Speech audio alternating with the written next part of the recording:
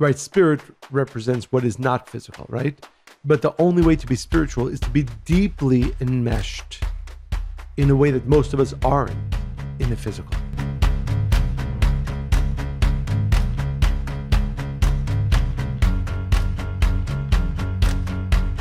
Welcome to the Spiritually Hungry Podcast. To be on a spiritual path means having a strong connection with spiritual forces present in our world, namely the Creator, God, Allah, the universe, whichever name you prefer your higher power to be. You know what I find interesting lately? I'm finding people, speakers who never really would use the word God, more and more now say, I call it God, but you can call it whatever you want. Before, remember there was a time where everybody was uncomfortable with saying God. It was more like the universe.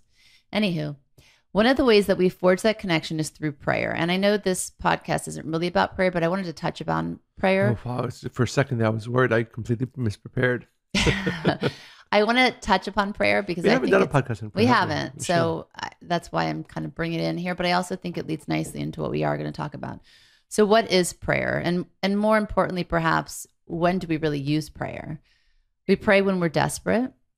I mean, again, you don't, but this is most of the general population. We pray on behalf of other people for their health, safety, aid. This is called intercessory prayer. Did you know that? We pray when we're grateful. Some pray for forgiveness. We pray when we're grief-stricken. We pray for guidance. Some pray spontaneously, and others, like Michael Berg, pray at the same time every day, multiple times.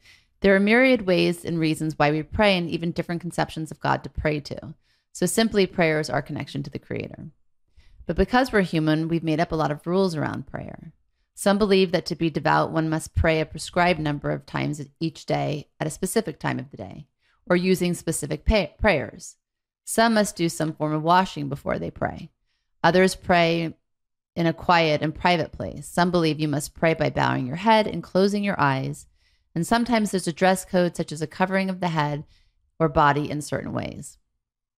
And I'm not suggesting that anything's wrong with any of these ways or these guidelines. I pray every morning from a prayer book, but I think that sometimes we limit what we pay attention to because we've set up certain rules and parameters around how to connect and what the right way to do that is. It beckons the question, is there a wrong way to pray? And I want to tell you this cute story. I thought it was from my friend in her childhood.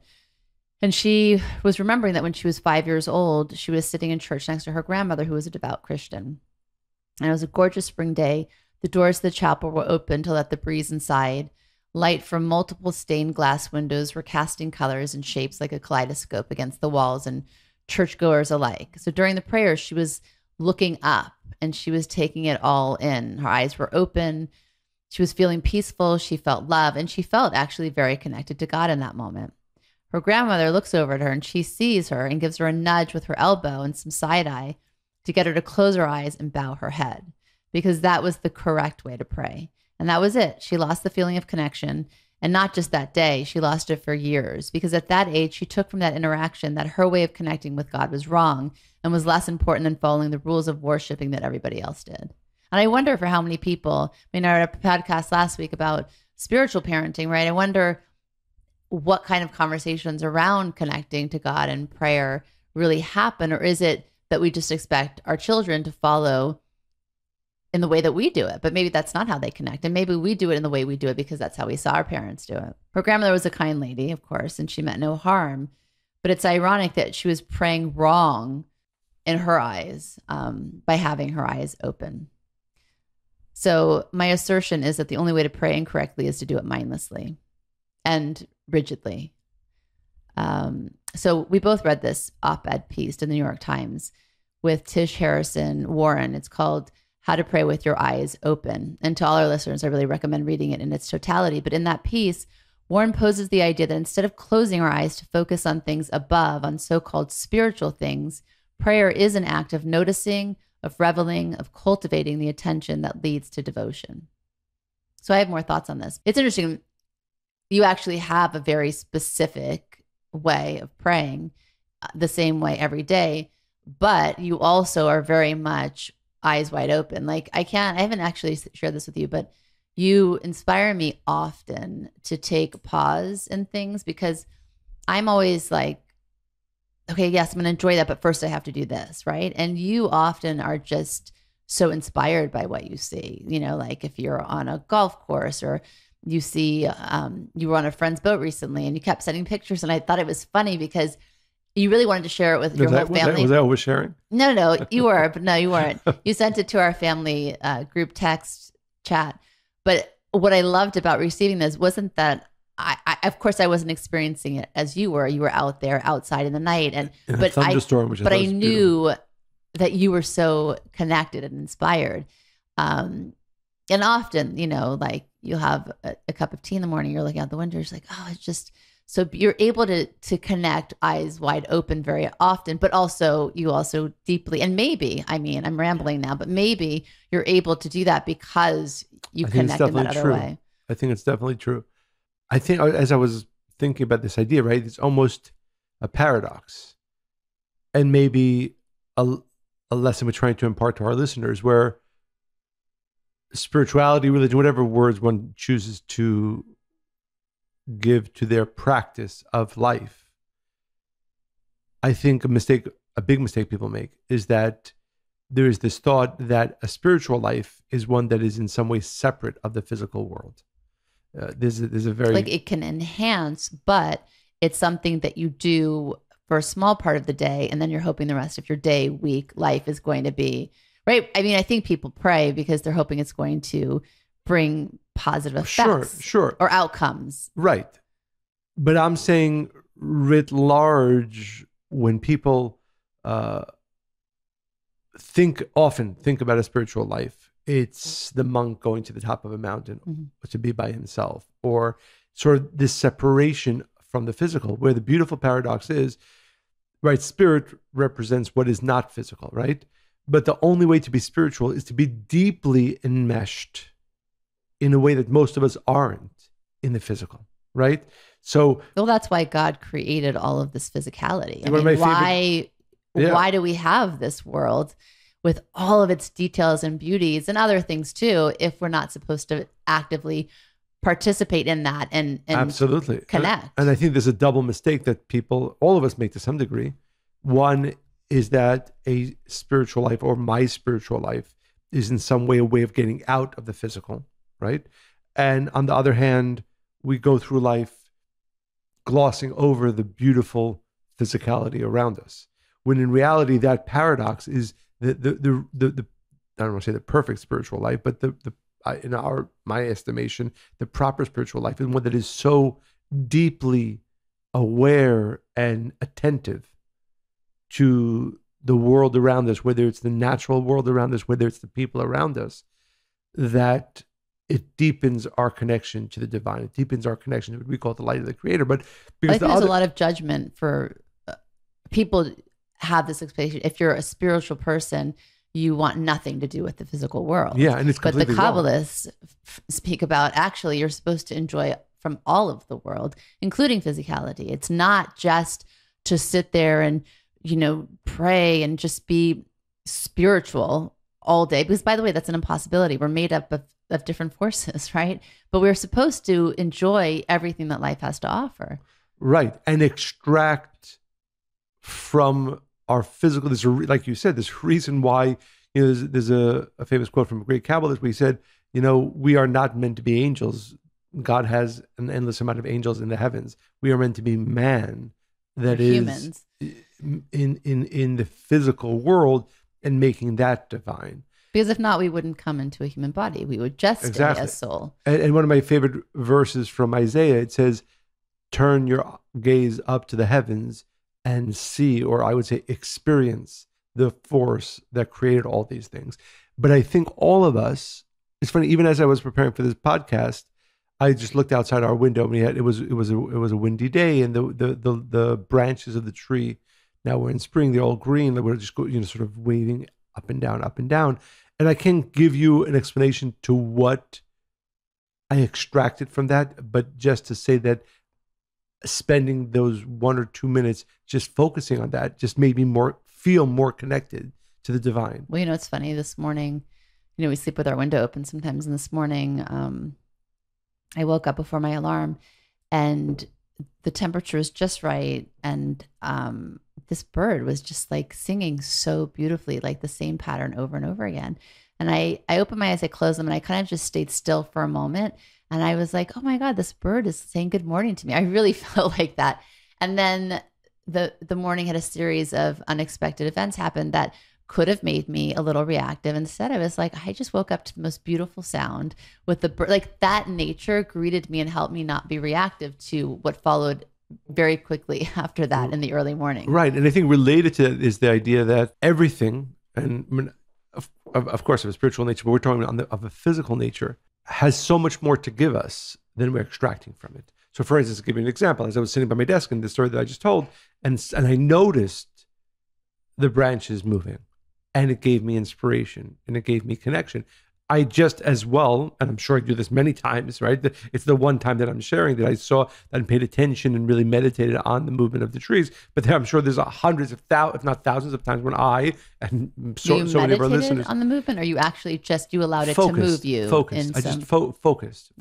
So I'm saying, like, even, and again, not to get too romantic here. So I'm sitting here across from you at the table, and shucks, I'm not going to be too. But the point is, like, you know, you can meditate upon your wife, husband, partner's face, right, being, or as many of us do, you just go through life and you sort of, you know, you don't notice, right? And I think this is, if we are to hopefully inspire our listeners today, it is with three things we've already said. One, the beautiful paradox of this world is that in order to be a spiritual being, you have to be deeply noticing and enmeshed in the beauty of not only the natural world around us, but the beauty of the people around us, not just physical, of course, right?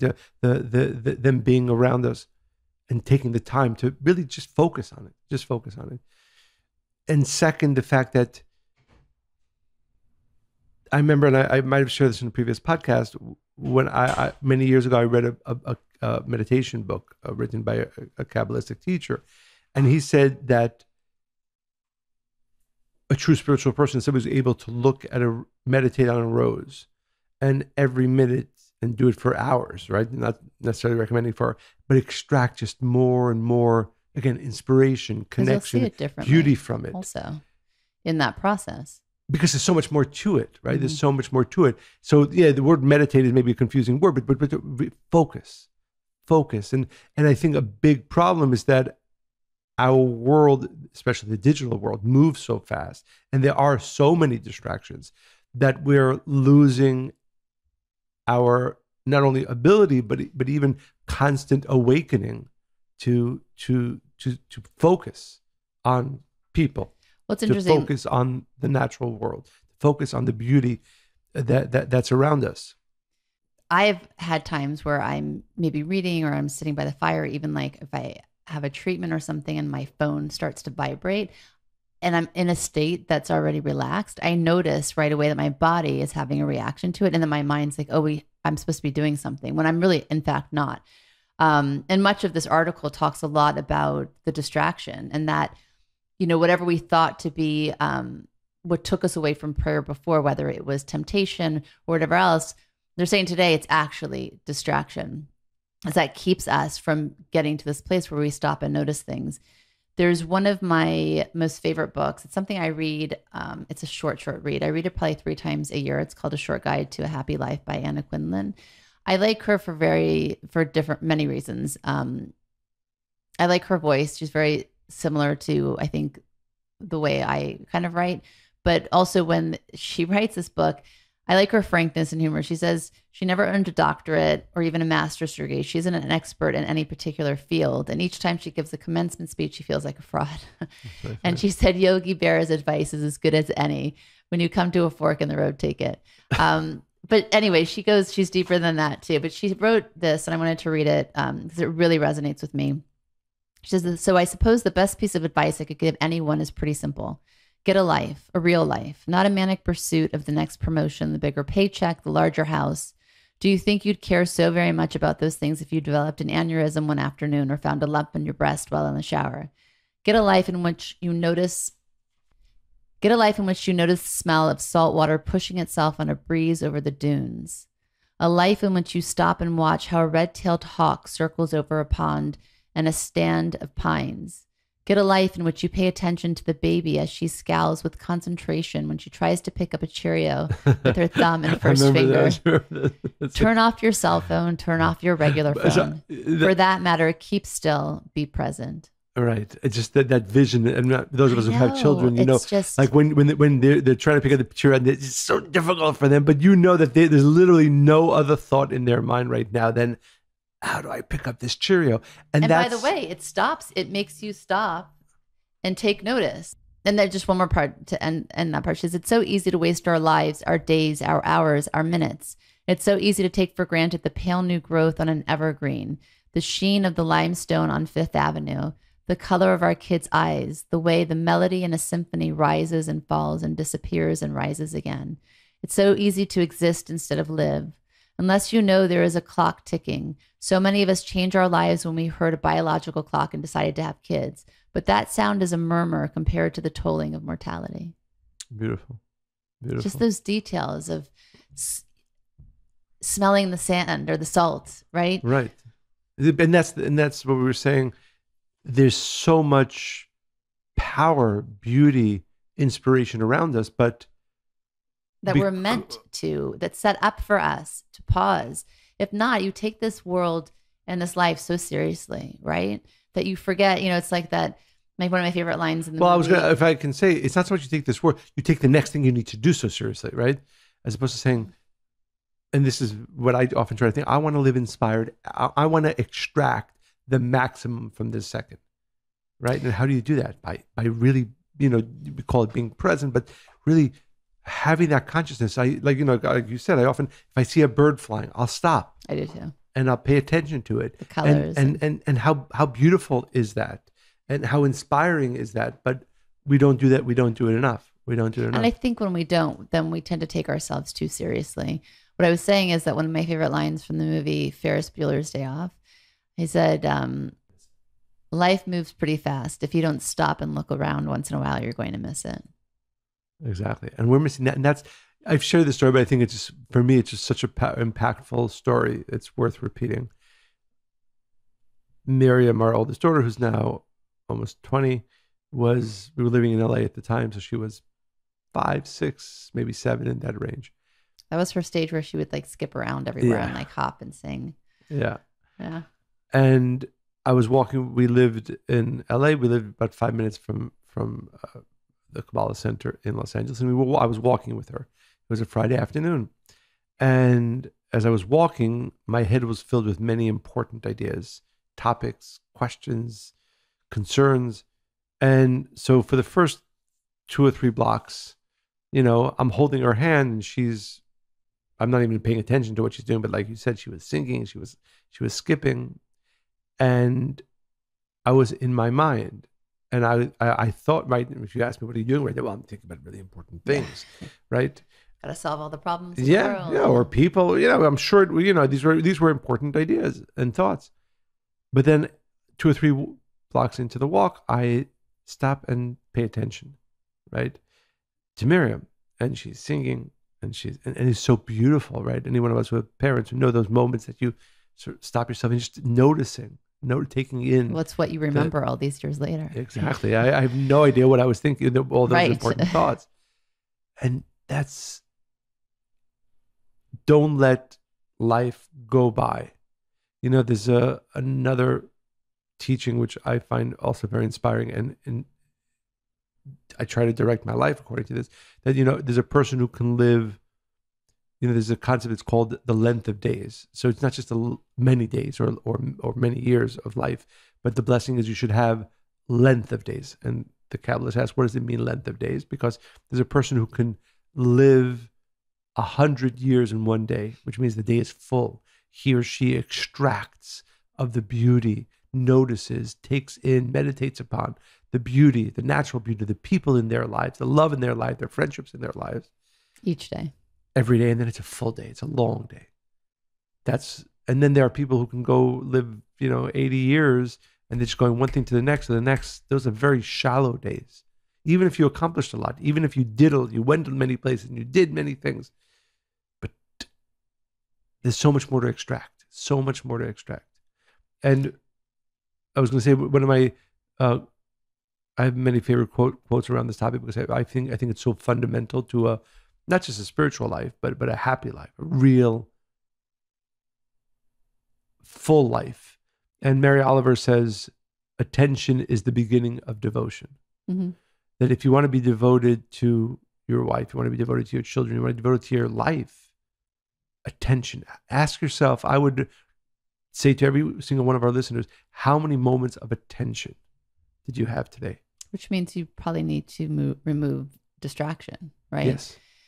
Because it takes up most of our time and space. It's not only about paying attention, it's also looking at what you currently are paying attention to. Absolutely. And so if I can, I'd like to quote Andrew Sullivan. He wrote, just as the modern street lighting has slowly blotted the stars from the visible skies, so too have cars and planes and factories and flickering digital screens combined to rob us of a silence that was previously regarded as integral to the health of the human imagination. This changes us. It slowly removes, without our even noticing it, the very spaces where we can gain a footing in our minds and souls that is not captive to constant pressures or desires or duties. I mean, I'm very aware of that. And when I think about it, I'm like, oh my God, we live in New York City. But that's why we make such a conscious effort to go hiking, to go to Connecticut, to go just to get into or any to sense sit across of nature, the table from each other and or really put a notice fireplace each other. on. No, but we always put an element of nature into it, right? When we want to connect, there's always something that has that, even fire, right? And I mean, I'm better about this. I think it annoys me when you look at your phone. Right now, when we're dating, when we're currently dating. But yeah, I think that's part of it, right? I mean, even if you live in a place that's not that inspiring, there's always ways to bring that nature in. Yeah, and I want to, right, it's not just the natural world, it's the people. It's even sitting down, and that's why we try to start off our day in appreciation. I mean, it's kind of crazy, right? I mean, as we say, but those of us who have health, those of us who have family, like, just take 5 minutes and just meditate on that, and notice that. Well, it's funny as you say that, because Andrew Sullivan said, he wrote, there's an article also in New York Magazine, I used to be a human being, just like the title of that. He said, every minute I was engrossed in a virtual interaction, I was not involved in a human encounter. Every second absorbed in some trivia was a second less for any form of reflection or calm or spirituality. Right. And I think and if I look at my days, right, days that I feel really lit up and happy, like today, there's a third Was it because I wasn't here? Yeah, you're out of town. This is the third podcast I did. I squeezed in 3 other calls with people who needed counsel. And I felt very connected on a human level to people today. Someone was in Texas, another one was in Arizona, Los Angeles, somebody in Moscow. This is all in one day, right? So I feel like I've been all over the world, and I feel very tapped into the world because of that, right? Of course, there's an aspect of sharing too that excites me, but you can feel different when you're just like behind a screen or looking at your phone or get engaged with the wrong things, people that have now taken your day, right? Taken your energy in that day. And I think that for some, we have big things happen to us that kind of like shake us out of that reality. And we wake up and we realize that we need to be attuned to the universe. And that means being attuned daily, and not just in some prayer or in a moment that you hear something inspiring, but really living with that consciousness. And I just want to quote Anna Quindlen again, because she lost her mother when she was in college. And I often speak about how we all have before and after moments, because we're forever changed. And we're especially changed by the hard things that happen to us in life. Most people think they're not changed. I got through that. I'm so happy that's over with. It was really the most painful part of my life, but I'm over with it. But I don't think people stop to ponder, well, who have you become because of it? You are changed. You either become a better version of yourself or maybe a worse version of yourself. Maybe now you're closed or you're emotionally stunted. Maybe you're not. Maybe your heart opened up, right? And so I've thought about that a lot in the last couple of years, especially. And I really share this with many people when I'm especially a guest on different podcasts or whatever, that there's that before and after. And she also touches upon that. Did you want to say something before I read that? One of my most important teachings from Rav Ashlag, he says, that when anything significant happens in our lives, there's only two things that can happen. It's binary. Either we grow and become better, or we become worse. You do not, cannot, it's a spiritual law that when a significant occurrence, something happens in our lives that is big, there is no possibility of remaining the same person. It's funny, binary. I shared this when I was on Maria Menounos' podcast, and she was like, oh my God. She's like, I have a picture of my before and after. I was like, what do you mean? And she was on a TV show, and it was her last day. And she was actually really excited that it was last. She loved the show, but she was moving on to something else that she was excited about.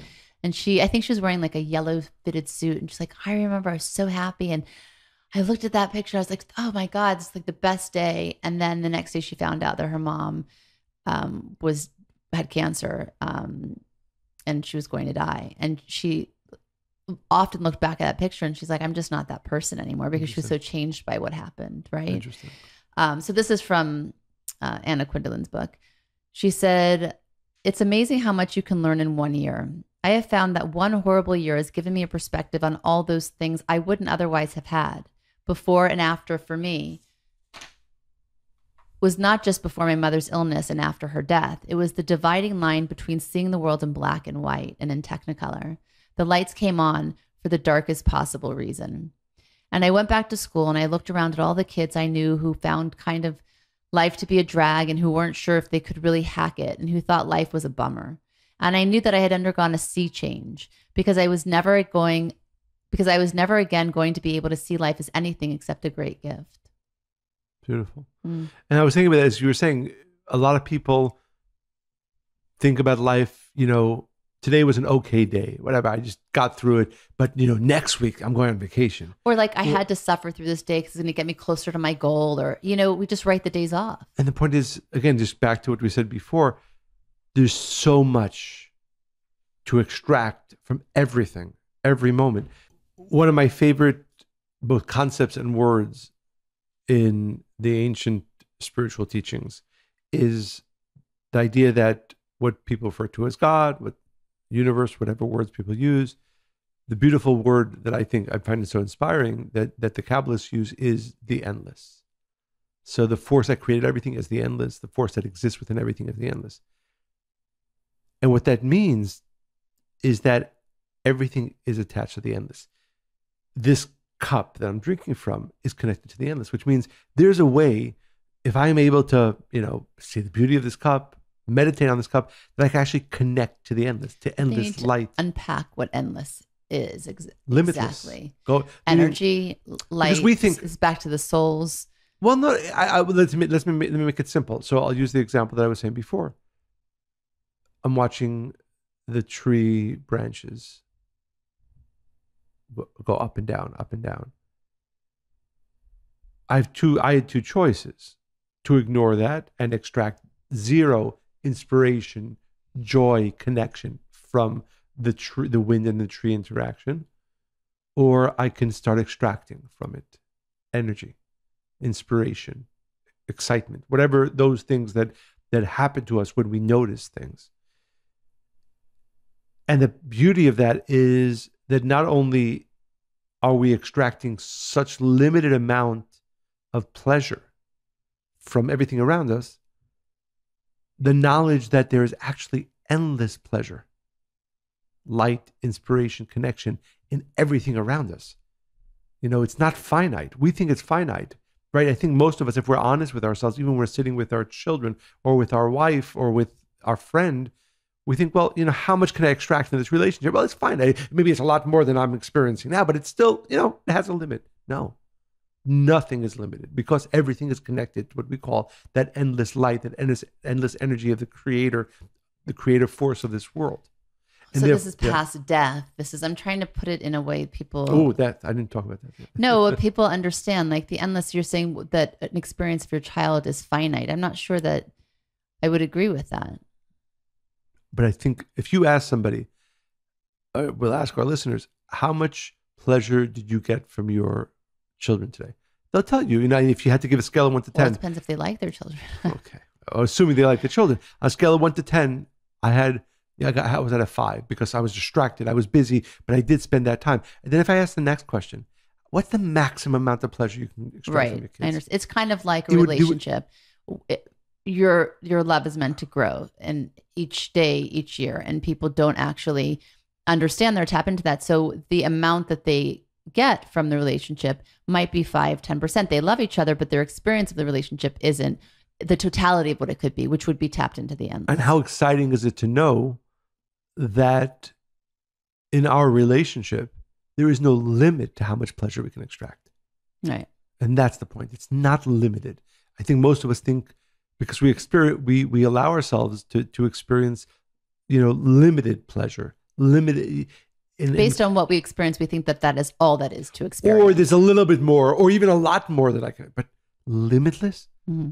The fact that love can grow limitless, the fact that my pleasure from a tree can grow limitless because it's all connected to the endless. I think that I find that so inspiring. And again, and for our listeners, just that directive in mind, right? That thought that, why is it so important to notice? Why is it so important to meditate? And meditate, I don't mean in sort of the way most people, but just paying attention to the beauty, to the natural world around us, to the people around us. Well, like conscious thought, right? Yeah. Meditation, really. Yeah, because again, we're living such a limited life. We are extracting so little from what we have, and then we say, "Oh well, I need. Why do I need the next thing? Right? I need the next thing because what all those things that I have, I'm only getting this much from. I need the next thing." But the thought, the understanding that from what I have, I'm only extracting a tiny percentage. Let me pay attention to the tree outside. Let me pay attention to the beautiful bird flying. Let me pay attention to my child even more. Let me meditate upon the love that I have with my spouse. And you'll see that you're able to extract so much more. What's funny, so much more. Then later today in the afternoon, running around between things, made a cup of tea, and then I heard that bird singing to me again. And I was like, oh, this is great. Friend. I know. And I really wanted to make eye contact with it, but I didn't have time to go look for it. I should have actually taken the time because I wanted to see this bird that made me so happy today. So I asked myself a question: where do I pray with my eyes open? Because I do have obviously conscious prayer in the morning, like very specific, intentional prayer. And what came to me is, and I've always known this, when I exercise, it's when I feel I'm in praying with my eyes open, because I'm fully feeling grounded and grateful and inspired and creative and happy. It's all of those things in one. When I look into my children's eyes, absolutely. That's prayer or connecting for me. And also then I was thinking that the irony is when we really savor something, right? We find something that we enjoy, we taste, touch, and whatever of our 5 senses, we usually close our eyes, right? But then when we close our eyes intentionally to connect, it's harder, right? So it's interesting that, again, to that physicality, we're meant to take from all of our senses, all of our experiences, and internalize that. And through that, actually, it forces you to do the thing you're forcing yourself to do when you think you should pray. Absolutely. That's beautiful. I do want to share one last thing from Anna Quindlen. I always loved this as well. She said, I found one of my best teachers on a boardwalk at Coney Island many years ago. It was December, and I was doing a short story about how homeless suffer in the winter months. He and I sat on the edge of the wooden supports, dangling our feet over the side, and he told me about his schedule, panhandling the boulevard when the summer crowds were gone, sleeping in a church when the temperature went below freezing, hiding from the police amid the tilt-a-whirl and a cyclone at some of the other seasonal rides. But he told me that most of the time he stayed on the boardwalk facing the water just the way we're sitting now, even when it got cold and he had to wear his newspapers after he read them. And I asked him why. Why didn't he go to one of the shelters? Why didn't he check himself into the hospital for detox? And he stared out at the ocean and said, look at the view, young lady. Look at the view. And every day, in some little way, I try to do what he said. I try to look at the view. That's all. Words of wisdom from a man with not a dime in his pocket, not a place to go, nowhere to be. Look at the view. When I do what he said, I'm never disappointed. Oh, that's beautiful. That's beautiful. And I'd like to leave our listeners with a quote I like from. that I made you cry twice today. How did you know I was crying? I know you. You know what it was? Actually, I made a conscious effort to listen to your voice, right? Even though I hear your voice all the time, and I think, and Sometimes, yeah. ha ha. This is We did it at the same time. Ready? 1, 2, 3. ha. This is from Mary Oliver poem, which I find very beautiful and inspiring. I love this one. Is this when death comes? Yes, when death comes. When it's over, I want to say all my life, I was a bride married to amazement. I just love that line. I was the bridegroom taking the world into my arms. When it's over, I don't want to wonder if I have made of my life something particular and real. I don't want to find myself sighing and frightened or full of argument. I don't want to end up simply having visited this world. Beautiful. See, we are talking about death and life. Right, but for me, that line, right? I was the bridegroom. Sorry, I was the bride married to amazement, and that's only through Goals. That's what we want. yes, by noticing and really paying attention and stopping and paying attention. So put away your phones. Well, now Turn off the they television. were listening to the podcast. So, No, now, after. oh right. I'd like to share an email from one of our listeners, Sarah from the UK, from Brighton. She says, "Hello, beautiful souls. My name is Sarah, and I'm writing from Brighton, UK. With this email, I want to thank you. I want to thank you for being who you are: brave, positive, strong, curious, open, passionate, full of joie de vivre, Ooh, desire, and light, and many, many more. In fact, infinite beautiful things. I thank the light that shines within you. Your podcast, Spiritually Hungry, is now a part of my spiritual routine and helping me a lot in many different ways. It allows me to understand how life works. And now that I know a bit better the rules, I want to know more and be part of the game with consciousness." Beautiful. Beautiful, Sarah. Thank you for sharing that with us and through us to all of our listeners. And this is the time to remind all of our listeners to share this podcast with everybody you know. I believe that it will inspire them and hopefully make their lives just a little bit better, if not a lot more better. That's not proper grammar, but that's fine. No, it's not. And go to Apple Podcasts, write 5-star reviews, share with Monica and I all of your questions, stories, inspirations. And as Sarah did, anything that this podcast again inspires and brings light into your life, send your questions, comments, stories, jokes, maybe, to Monica and Michael at, Jokes. why not, spirituallyhungry.life. Monica and Michael at spirituallyhungry.life. If there are topics you want us to cover, any other ideas or inspiration, please, we, as I always remind all of our listeners, we are inspired by your letters that you share with us, and I am sure that as we read them to our listeners, it inspires them as well. So you have really the gift, the ability to give inspiration and light to hundreds of thousands of people who are listening to this podcast. So don't forget to send us everything that you have to Monica and Michael at Kabbalah.com. Stay spiritually hungry.